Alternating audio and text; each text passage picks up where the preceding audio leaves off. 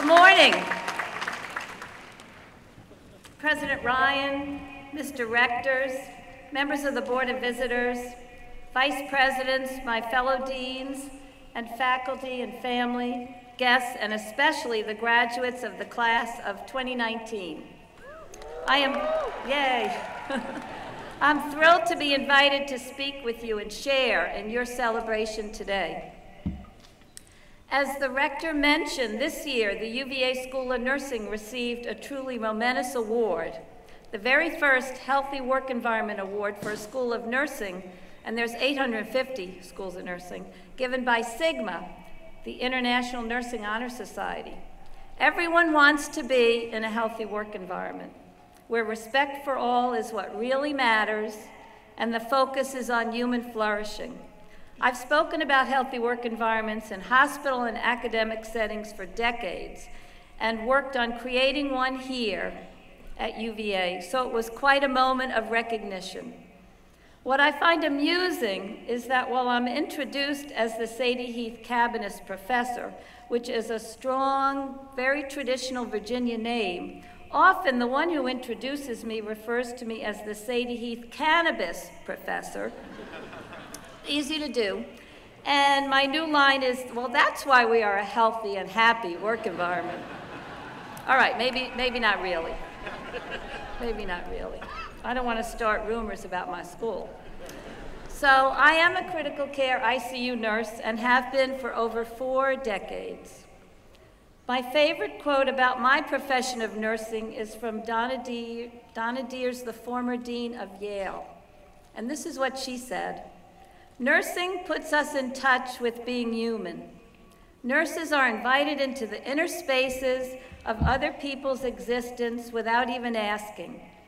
For where there is suffering, loneliness, the tolerable pain of cure, or the solitary pain of permanent change, there is a need for the kind of human service we call nursing." So a signature of our school and being fully human is our Compassionate Care Initiative, now in its 10th year. The hallmark of this is a focus on being, not doing. Doing or learning skills is of course important in preparing a nurse or a physician to practice. But increasingly, the kind of person you hope to be, courageous in the small moments, seems to be most critical today. Being fully present in the moment is not just for future healthcare providers. Business women and men, engineers, architects, lawyers, teachers, policymakers, data scientists, all need this focus as well. So as we reflect today on leaving, our exit, and arriving, how we hope to be in the world should be center stage. This is our moral commitment to each other and the world and all its citizens with both empathy and compassion. So I wish to speak to you briefly today about exits, mine and yours. President Ryan mentioned to me in March that exits are hard and lent me a book by Sarah Lawrence Lightfoot titled "Exit: The Endings That Set You Free." Professor Lawrence Lightfoot is a MacArthur Prize-winning sociologist and endowed professor at Harvard University. She's the first African-American woman in Harvard's history to have an endowed professorship named in her honor. Her wisdom in storytelling about exits tells us this: she researched the many faces of leaving and found symmetry and wonder in the many narratives. We all leave, we all arrive. Her contention is that we spend much time celebrating new beginnings and perhaps do not appreciate the wisdom found in the exit.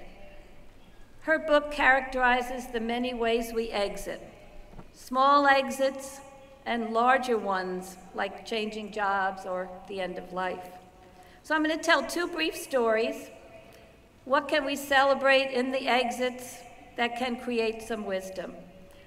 The first story is titled "On Stage with His Holiness the Dalai Lama." So the Dalai Lama came to Charlottesville in 2012. I'm still talking about it, I know. A panel was arranged called "Compassion as a Global Remedy for Medicine."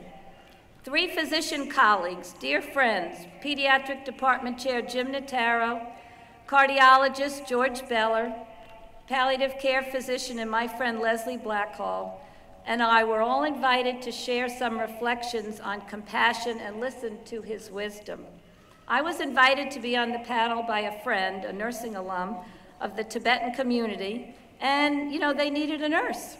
And we've done a lot of work on compassion. Over 1,000 people were there at the Paramount Theater from all across Virginia. We had some lively conversation about how we can better care for patients and families with compassion.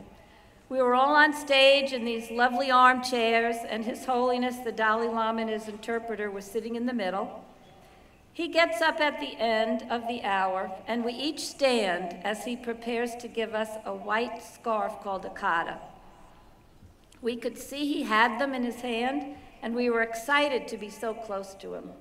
He arises, and then he looks to the edge of the big stage and notices the sign language interpreters at either end of the platform, just as we have here. And he takes our katas, and he goes over and gives them to each one. First on the one side, and he walked all across the stage, and then to the woman on the other side. These women had tears in their eyes. Why did they have these tears? Because they thought they were invisible to him, the leader of the Tibetan community. Of course, we worried for a moment that he gave away our katas, and we're standing there. Will there be enough for us?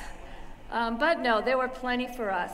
He has these big giant eyes when he stands in front of you, and he's always smiling, despite the monks setting themselves on fire to protest.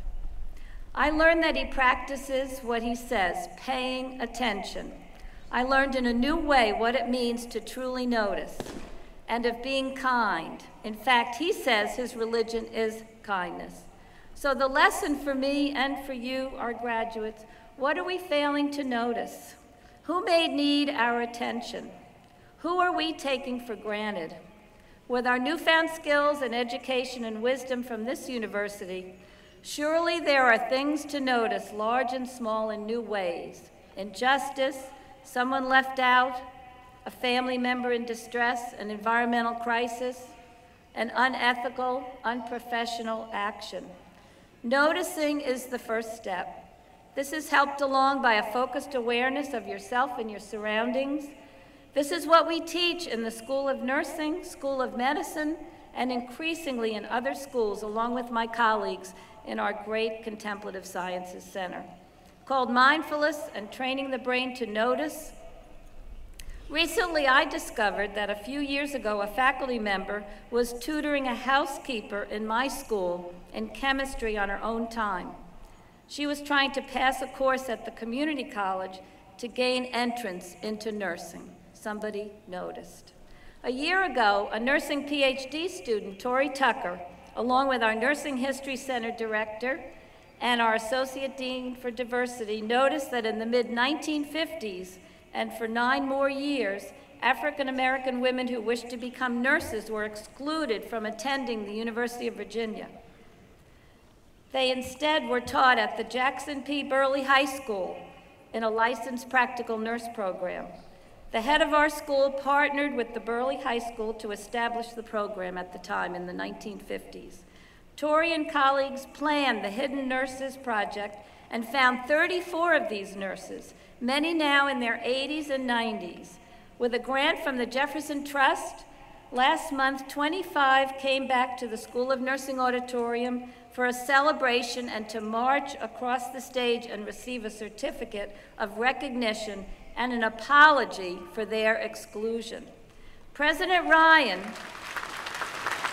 clapping for you. Thank you. President Ryan says we should be great and good. He enabled us to induct all these nurses into the Alumni Association in front of hundreds of their tearful and joyful families. Someone noticed, and we stood up to this injustice. So my second brief story is called The Pause. Several years ago, a fellow nurse in the emergency department at the University of Virginia Medical Center, Jonathan Bartels, a dear friend, was struck by the suffering of his colleagues, other nurses and physicians, after traumatic or unexpected deaths. It happens often in our nation's over 6,000 hospitals. I know because I am a trauma nurse. When healthcare providers do everything they can to save a life, and they cannot, it evokes feelings of anger, sadness, and sometimes depression. Jonathan saw this firsthand as a longtime emergency department nurse here in Charlottesville. As part of our compassionate care initiative, he vowed to do something. Consider a 7-year-old girl hit by a car, brought in by the rescue squad to a busy emergency department. The trauma team does everything they can to save the girl and cannot. The team rips off their gloves at the end of the resuscitation attempt, walks away from the room and into the hallway. And what's in the hallway in the nation's hospitals? Well, more patients to see who need our help.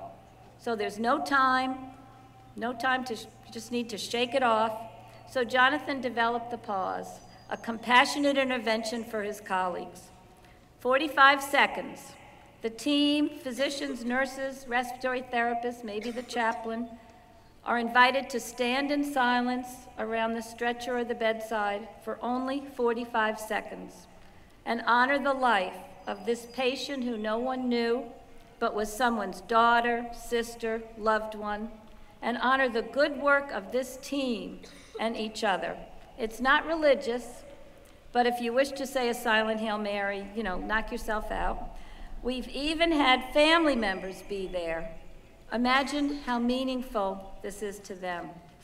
So it's catching on, not just at UVA, but it's around the nation and the world. It's in over 100 hospitals and 4 continents. It provides a sense of healing and closure for this end-of-life exit, the final exit. So why is this important? This brief ritual values the life of our patients, their families, and affirms the good work that each team member tried to do. Jonathan's work has gone viral. So notice and pause. I'm distilling my whole 47-year career into 2 words, notice and pause. Pausing is important today because we are all rushing all the time. We think we can multitask, but the neuroscience researchers say no, as it really hurts the brain. Pico Iyer notes in his Art of Stillness that we now have the urgency of slowing down. Pausing can lead to wise and thoughtful action, even new ways of being. Example, what might it mean to pause before you say something unkind? Before you proceed instinctively and forget to notice and listen to a new voice, maybe a counter to your preconceived ideas. All right, so I'm going to give one more bonus story. I learned that from President Ryan. This is a quick bonus story, a last exit story. In 2002, I was teaching at Georgetown University and was recruited to the University of California, San Francisco. At the time, it was the #1 school of nursing in the country. I'm very competitive, so I moved. I had an 11-year-old son, and my new dean said to me, perfect time to move. What she meant was that move them before they start high school, because that's a lot tougher. So Sumner, my son, entered 7th grade in San Francisco, and every day my husband Barry and I heard, I had a good life. Why did you move me? It was kind of painful. By 8th grade, he'd found Haight-Ashbury, he bought an electric guitar, he joined a little rock band, and life was good. By senior year in high school at St. Ignatius, he truly loved, he told people he was from San Francisco. In March of his senior year, his favorite teacher, Mr. Castro, told the class one day, all right, here are the 3 C's for going to college. First, go to class. Second, don't do cocaine. And third, use a condom. Well, the students loved this and told their parents what Mr. Castro said, and the parents were just a little bit wigged out, but not the moms who were nurses, because we thought this was pretty good advice. But again, it's a Catholic school, so there are lots of attention. Recently, I contacted Mr. Castro in an email, and he told me recently he did get in trouble, and he's now an administrator, so there. So I've turned his 3 C's into my own. I've done this for 11 years. I've turned his 3 C's into my own as I end here. I offer these 3 C's for a possible wise exit strategy from our beloved UVA. First, consider a grateful stance, thanking others. Notice who may need our appreciation or who could be overlooked and needs our thanks. Every night, consider these 3 things that you are grateful for, even simple ones like a great conversation with your roommate, someone told you that you did a good job. Write them down. I tell our nurses to do this on the way home from clinical in their heads because after that 12-hour shift, it's so easy to recount all that you did not do. Second, cultivate compassion and kindness toward others. George Saunders, in a convocation speech at Syracuse years ago, spoke of regrets in his life. Number 1 was failure of kindness. He mentions a story of his 3rd grade where a little girl was bullied every day and he stood by and did nothing until she left the school. He still remembered that. He talks of high kindness and low kindness period, so increase the highs. Remember the stories of the Dalai Lama and the pause, and know that compassionate action starts with noticing and then pausing for wise action. In fact, there is no compassion without action. Third, celebrate the wonder in exiting with style and grace. Be courageous despite your fears and anxieties, because I know you have them. Actually, I have them too. But you've survived well and likely thrived. So, in conclusion, nursing puts us in touch with being human. I was lucky enough to have chosen a profession 4 decades ago that put me in touch with being fully human. Whatever your degree today, I wish the same for you. This approach in considering being, not just the doing, will help create real meaning in your life. All your faculty and administrators and staff at UVA who love you, as well as your families, all wish this for you. So as I reflect on my own exit, I am reminding myself to notice, to pause, to act with wisdom and grace as best I can. I join you in this exit today as a fellow traveler. We are all fellow travelers. Wishing you a memorable and graceful exit and, of course, a wonderful arrival. Thank you so very much.